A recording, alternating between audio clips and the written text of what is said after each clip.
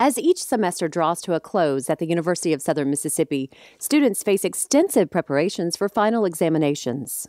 This is the time when you really need all your energy, but it's also the time when your energy is flagging. Staff at the Southern Miss Honors College know all too well what exam days are like for students, which inspired them to begin a tradition for students on campus involving puppies like these from Southern Pines Animal Shelter in Hattiesburg. All students, I think, on college campuses these days are experiencing a lot of pressure, honors college students in particular.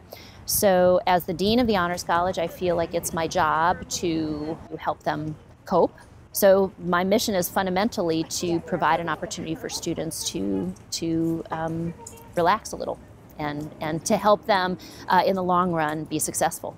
Students say the puppy therapy provides an outlet to unwind during the stress of exams. You don't get to do that much in college. You tend to have to grow up and have responsibilities, so it's great to have those moments when you can just be a little kid again and play with a puppy. Organizers say the event is great for socializing puppies from the shelter that need to be adopted, while giving students a much-needed chance to relax. You have to really try to find a balance between good study habits, good consistent study habits, and also pleasure and play.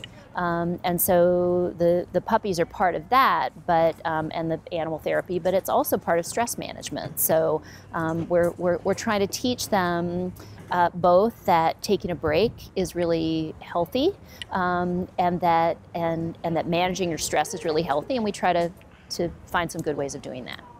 From the University of Southern Mississippi, I'm Layla Essary.